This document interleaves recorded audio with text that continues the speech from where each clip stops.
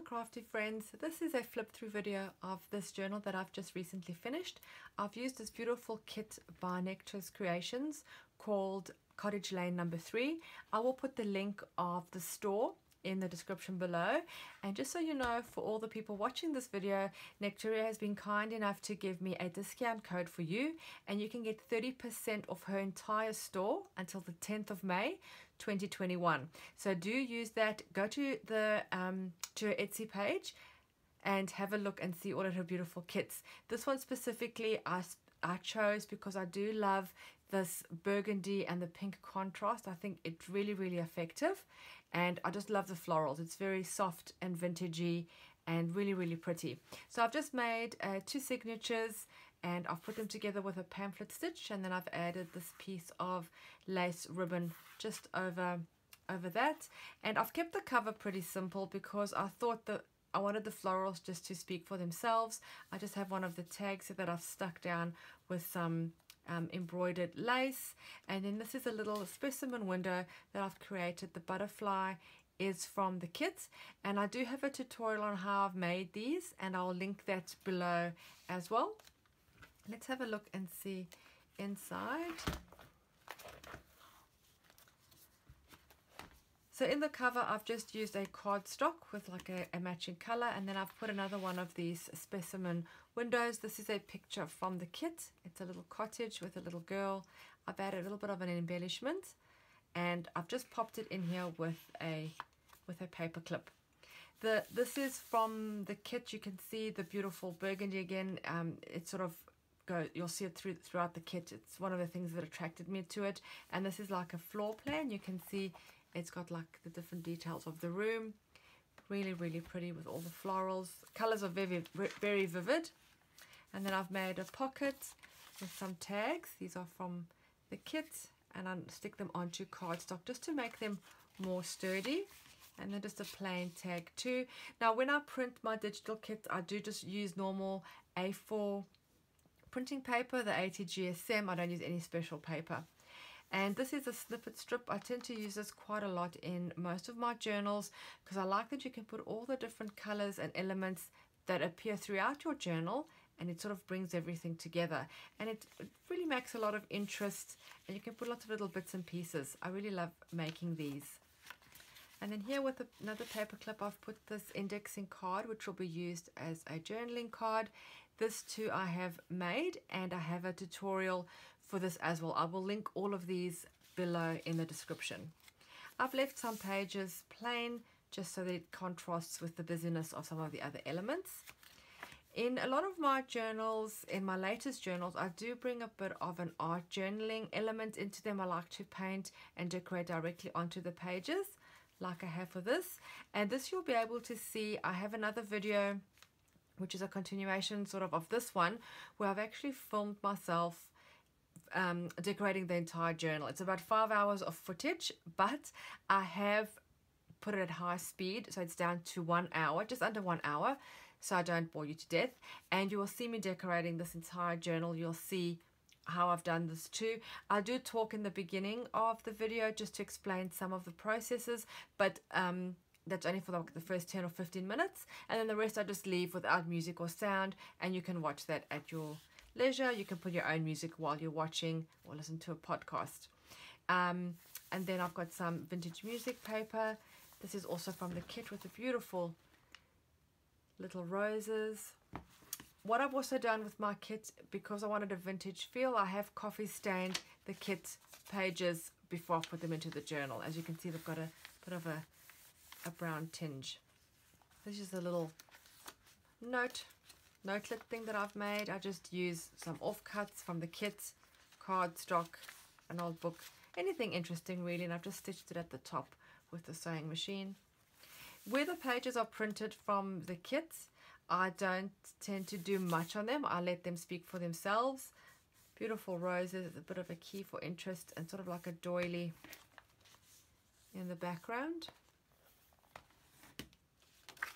This is a little pocket that has come with the kit. You just cut it out, stick it together, and it's a little envelope pocket. I do like putting things in with paper clips. Some more plain. This one I've just done some stenciling. I've used the same stencil throughout. Wherever I've sort of done any stenciling, I've used the same one. So it sort of brings everything together. Just a little bit of a ruffle to bring the colors together.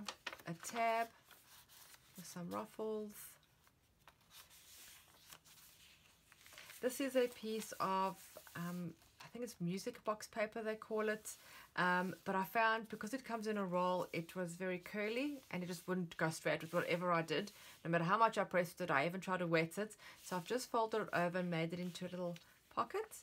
And then I've popped in a little tag from the kit. You can see in the background it has like a crackling effect.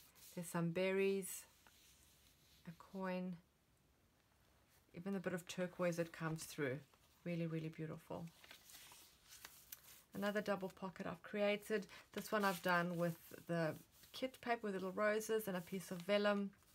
And then just tags. As you can see, I use the same colors throughout. I like everything to be, well, not matchy, but connected, if that makes sense. Another tag. And then this is, if you're not new to my videos, you'll know that I do this in my journals. I keep sort of a record of how many I've made. This would be my 51st journal that I've made. And in the receipt part of the book from this, I actually will write the date that I made the journal and what I made it for, or what kit I used. So it just sort of keeps a record just for myself. Some more, just leave some plain papers for journaling. Some cardstock, another sort of art journal page with some green acrylic paint and some stamping, and then I just build up on top of that. Just a few little additions just to bring it interest. The kit itself really has, what I like about it, it has busy pages and it also has like calmer pages, so not everything is super busy, because some of my pages I decorate with a lot of embellishment. I like that there are a few of the pages that are just calm and bring that balance. This is just from an old book. I just coffee stained it and put some coffee cup marks as well. Some more ruffles.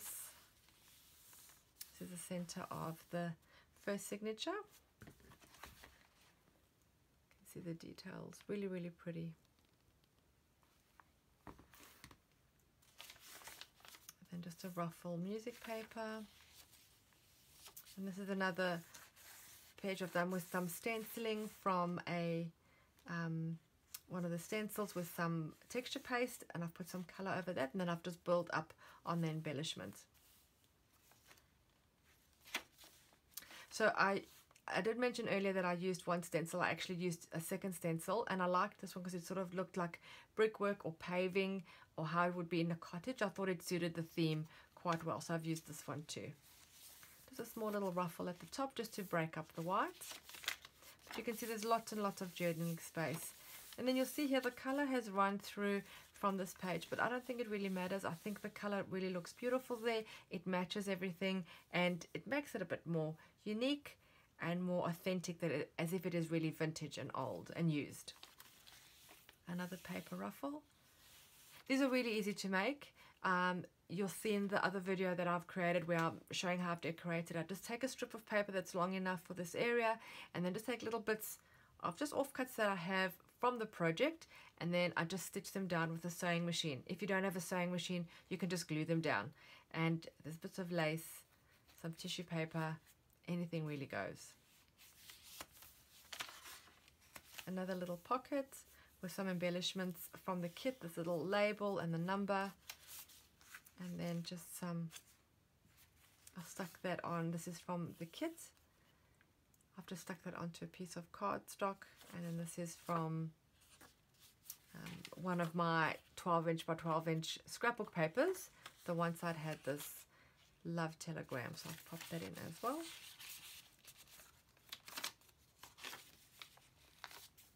Beautiful, like a gold frame. So much detail.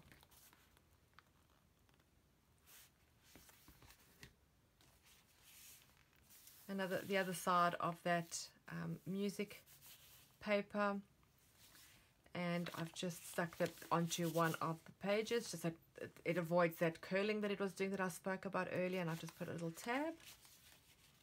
This one very simple, just 3 strips of paper, some splattering in the background, and this beautiful tag from the kit. Another pocket.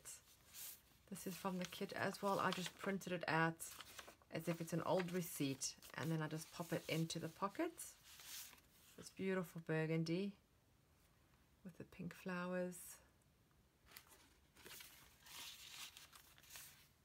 Notes.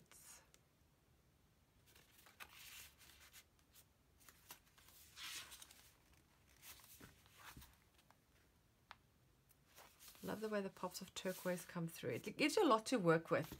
So you can just take one of the colors and work through it, or you can pick all the colors that are in. There's so much interest. I went more with the burgundies and pinks, but the blackberries are sort of maybe for next time. Roses, music paper. This I think is my favorite decorated page. I think it worked really well for me. And I've got the light, like a sage green in the background, which brings through the other colors that are the other greens that I've used. And then I just had these die cuts, which were like leaves, which I stacked up. And then I've got a little cutout that says beautiful. It's from a 12-inch by 12-inch scrapbook paper. I just cut it up. I like that word, and popped it in with a little bit of cheesecloth for texture. Some more just stamping through a stencil. What I try to do is I try to use similar elements throughout the book, so it's a continuation. So if I've done this once, I'll do it 2 or 3 times. Same with the snippet strip. So I find that's how I can connect the book. Personally, I don't like every single page to be totally different, but that's a personal preference. I do like it to match slightly. A snippet strip. And that was the first signature. The second signature is here. We've got another one of those tags that I've made, which will be used as a journaling card. A little zigzag pocket. You can see the pockets when I create them. I don't always cut them straight. I just tear them with a ruler. I like that rough edge. If you like a neater effect, of course you can use a cutter or a scissors. And then just a postcard. This is from the kit that I've backed onto a cardstock, and one of the tags. I just pop that in there. And then I like to decorate my little pockets. I've put a little frame, a little I'll call it a frill, a little ruffle with a little thing of wording there. And this page is just so beautiful, just all roses. It doesn't need anything added to it. It's just perfect. You could also use this maybe for the cover. If you wanted something slightly busier, you could use that as your cover. Or you could even fussy cut the flowers out and use those. Another snippet strip, some music paper, some more plain pages from the kit. Another little art journaling cluster using that leaf stencil, and then just building up the embellishment. It's beautiful roses.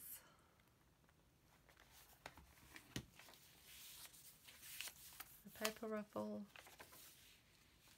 I love this handwriting. I wish I could actually write like that. It's so neat and beautiful.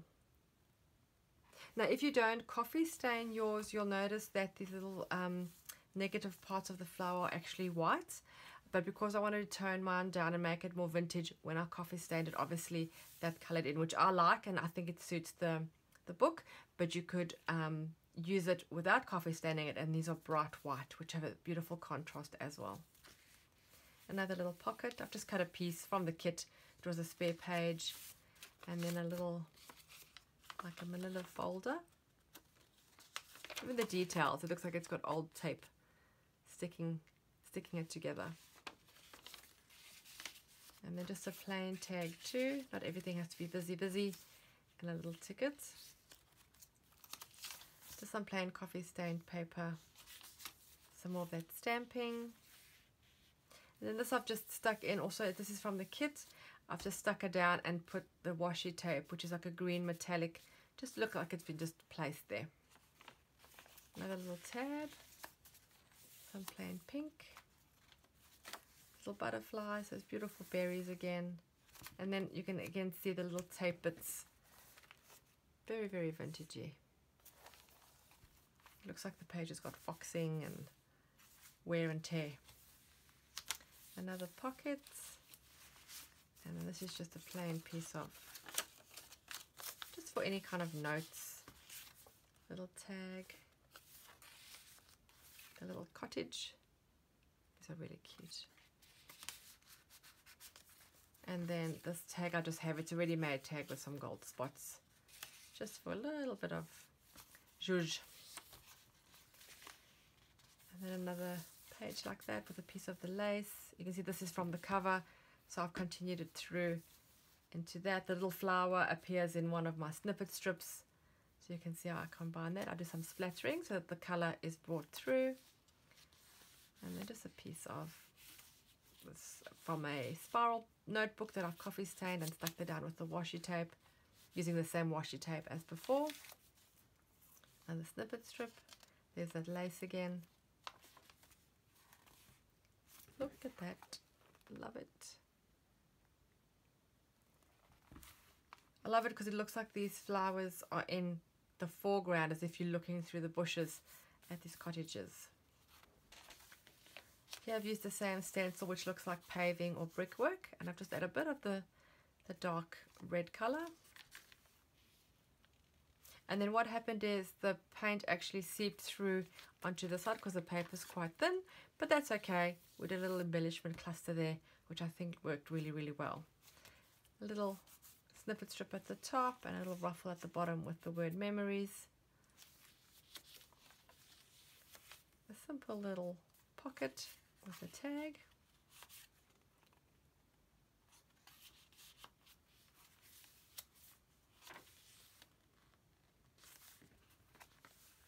A lot of details. And you can see the splatter sort of in the design. So when I splatter through some of my pages, that's how it sort of matches up. Another snippet strip. I so love making these. They're so quick and they're so much fun. Some plain coffee stained papers. Another cluster similar to the other one, using the die cut leaf. There's the key again. Maybe to a secret door or a secret garden. Beautiful roses. Another little postcard with the washi tape as if it's stuck in. A little tag or tab. Music paper. And then here I have another, this is a large specimen card that I've created with a picture of the cottage again, and this number and this label also from the kit, and I've added these 3D flowers. And like I said, the tutorial for this there'll be a link below. They're actually very, very easy to make, and you don't need to cut out the window, so it's quick and easy. And then as a final touch, I have this envelope, which is part of the kit, and then inside I've placed this vintage key that I have with like a little tag, so it's like a secret door key, and I'm just keeping that as a little surprise inside the envelope, which I then attach with a large paper clip to the back. I really hope you enjoyed flipping through my journal really, really quickly. If you'd like more details and processes on how I decorated it, please watch out for the video that's coming out hopefully tomorrow, which is Thursday the 8th of April. And then don't forget about the discount code at Nectars Creations on Etsy. There is the coupon code below. It's available for you until the 10th of May. Do subscribe to my channel. I'd love to have you stick around. I have lots of new content coming. Hit the little bell so you're notified every time I upload new content. And I'd like to thank you very much for watching. I'll see you again soon. Bye.